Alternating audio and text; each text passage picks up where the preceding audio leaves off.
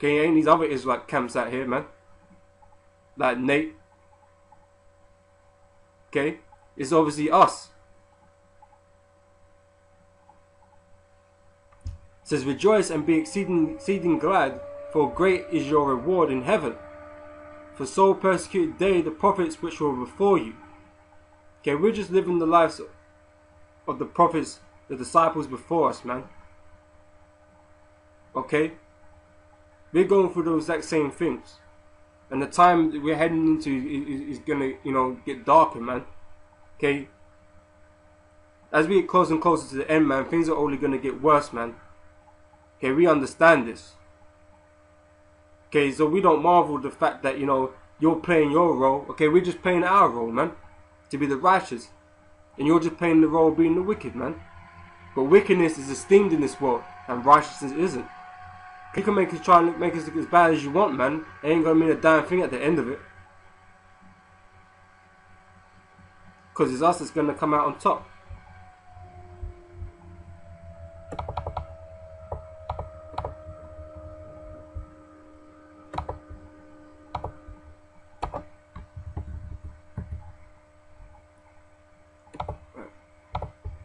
This is 2nd Ezra, chapter 15, verse 3. It says here, fear not the imaginations against thee, let not the incredulity of them trouble thee that speak against thee. Okay, that's you guys, man, speaking against us. Okay, we don't fear you, man. Okay. You think we're gonna withdraw ourselves because you got a bunch of fucking gang members making fucking dumb videos threatening our lives? You think that's gonna somehow make us run away? Don't be so fucking stupid, man. You surely can't think it would be that fucking easy, man. Like I said, man, if you roll up February 8th or any day that you fucking quoted to them guys, any of these guys to do something, just know it's a big fucking mistake, man. Okay? The fear of the Lord come upon you, man, and destroy you. Okay? We ain't afraid of you, man.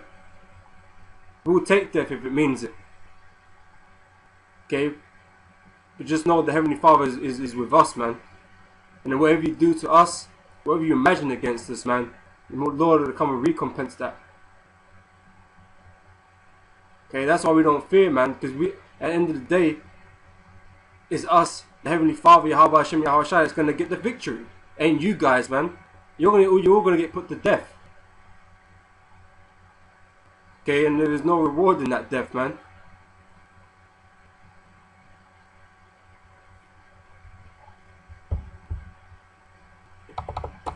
This is 1 Kings chapter 19 and verse 14.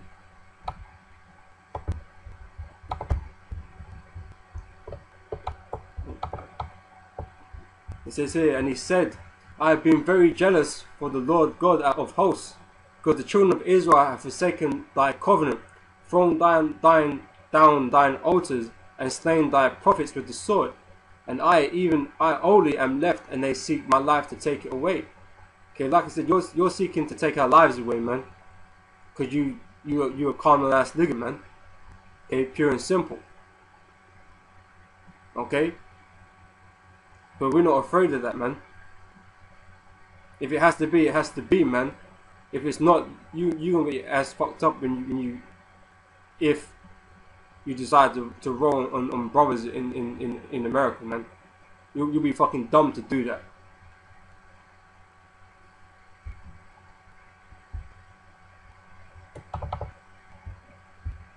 Okay, because like I said, you're of the nation of Israel, man. Whether you regard it or not, you are the children of Israel, man. Okay, but like I said, man, you just the wicked lot, the wicked 2/3 of Israel, man. Okay, who don't care about the Lord, man. Who don't care about their own people. Don't care about a damn thing, man, except for the damn selves, man. This is Matthew chapter 10 and 28.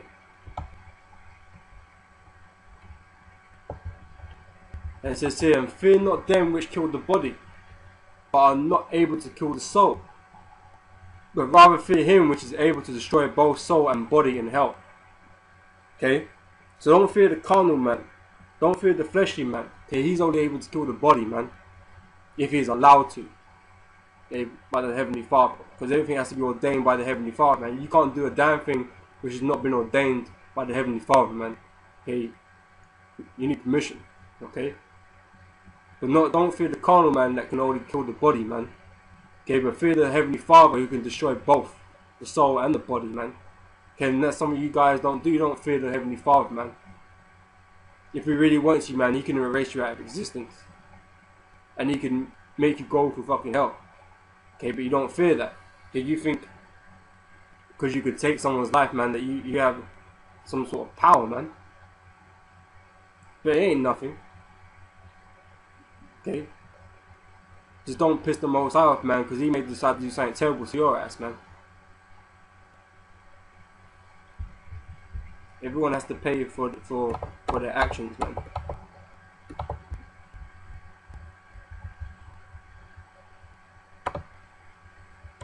This is 2nd Ezra chapter 1, verse 32. It says, I have sent unto you my servants the prophets, whom ye have taken and slain, and torn their bodies in pieces, whose blood I will require at your hands, saith the Lord. Okay, like I said, there's consequences to everybody's actions, man. If you want to do something stupid, like touch the Lord's anointed, then the Lord will surely come for you, man. It ain't a fucking joke.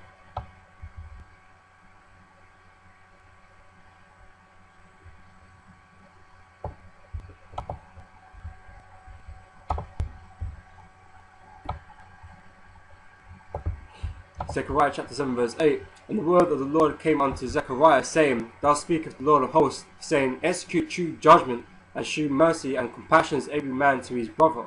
Oppress not the widow, nor the fatherless, the stranger, nor the poor, and let none of you imagine evil against your brother in your heart. But they refused to hearken, and pulled away the shoulder, and stopped their ears, that they should not hear. Yea, they made their hearts as adamant stone, lest they should hear the law. Okay? Polite's offended by the law of the Heavenly Father, man. He don't agree with it. He don't think we should be serving a God like that. Well, guess what, nigga? It's not a damn choice, man. There's only one God on this earth, man, and it's in your best interest to do as he fucking says. Okay, you ain't not have no fucking choices, man. The only choice you got is obey the Heavenly Father or die, man. Okay? And I ain't got a problem with the Most High's law, man. It's righteous. Okay? It's righteous, man. And I ain't got a problem with it. But it's because you're unrighteous in the heart that is a problem, man. Okay, because you're just another product of Satan. Okay, that's what you guys are, man. You're the damn devil too, man, with the so-called white man. Okay? It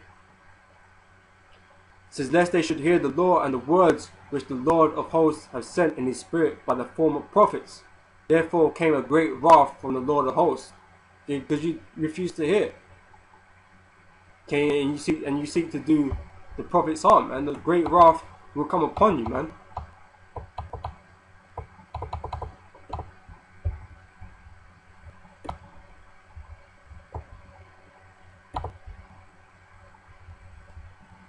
Like it's 1 Chronicles chapter 16 and chapter 20. And it says here, when they went from nation to nation, from one king to another people, he suffered no man to do them wrong. Yea, he reproved kings for their sakes, saying, touch not mine anointed, and do my prophets no harm. Okay? The Lord protects the men of the Lord, man. Okay? Like I said, man, it'll be a stupid notion to come roll upon the brothers, man, to do them something. Okay? Like I said, man, if it be that brothers, certain brothers are put to death, then so be it. Okay? They will take death cheerfully. Okay? But just know that the Lord, if the Lord doesn't want them to be harmed, they won't be harmed, man, and you will get put to death. Okay, in some form or another, you will get put to death, man. You might not even get the chance to roll up on February 8th, man. You may get to put to death before then. Most time might come and visit you and put your asses to death. Have you end up in a freak car accident or some shit? You know? Or you know, ravaging dogs, man. Who knows how the Most High gonna take you out, man? Okay, but just know it's coming. Okay, we don't have to do a damn thing. Okay, we don't have to do a damn thing, man. The Most High gonna take care of you, you fucking scum, man. You and all your fucking gangs, man. You'll get put to death, man. This ain't a fucking joke.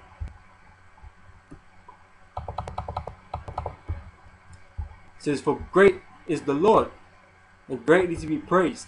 He is to be feared above all gods. For all the gods of the people are idols, but the Lord made the heavens. Okay, so there ain't nobody else, man. There ain't no power that you're rolling with that is greater than the Heavenly Father, man. It don't fucking exist. Okay? The Most High is the ultimate king, the ultimate judge, with the ultimate power. Okay? You move to his sound, his beat.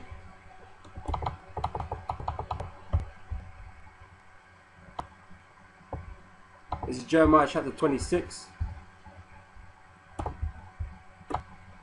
verse 5. It says, to hearken to the words of my servants the prophets, whom I sent unto you, both rising up early and sending them, but ye have not hearkened. Then will I make this house like Shiloh, and will make this city a curse to all nations of the earth. So the priests and the prophets and all the people heard Jeremiah speaking these words in the house of the Lord. Now it came to pass, when Jeremiah had made an end of speaking that all that the Lord had commanded him to speak unto all the people, that the priests and the prophets and all the people took him, saying, thou shalt surely die. Because they didn't like what Jeremiah said unto them, man. To his own people. Okay? Like I said, we get on the heathen, we get on the so-called white man, but we get on our people too, man. Okay? Because 2/3 of our nation is wicked, man. And they have to be condemned and judged too. Okay? It says, why hast thou prophesied in the name of the Lord, saying, this house shall be like Shiloh, and this city shall be desolate without an inhabitant? And all the people were gathered against Jeremiah in the house of the Lord.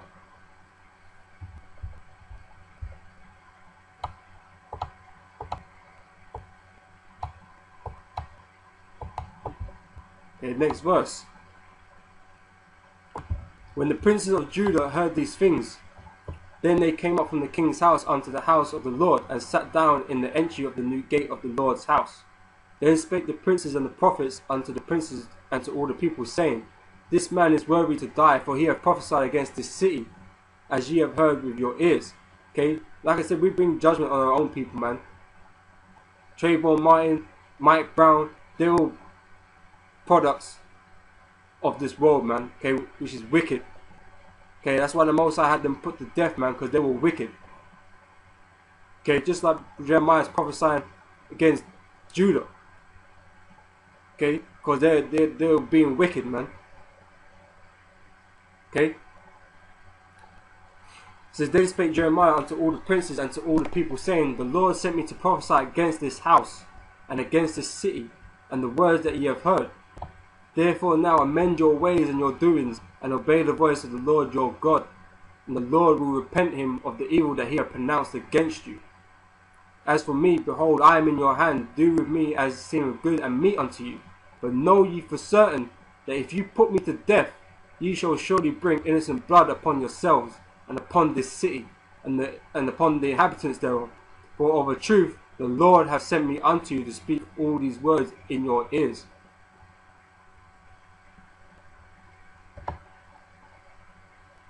Right, that was it. No, like I said, these are messages, man, to polite, man. Okay, in his foolishness.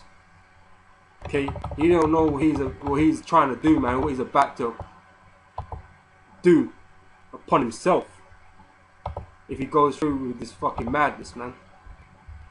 Because the Lord will come for you, man. Make no mistake.